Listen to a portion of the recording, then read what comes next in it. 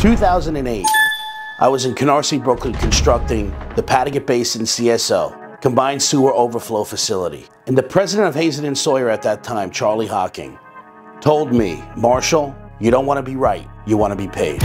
I watched him every month at the INT meetings, the issues and task meetings, handle the New York City DEP with ease and finesse. And what I noticed that he did is he constantly agreed.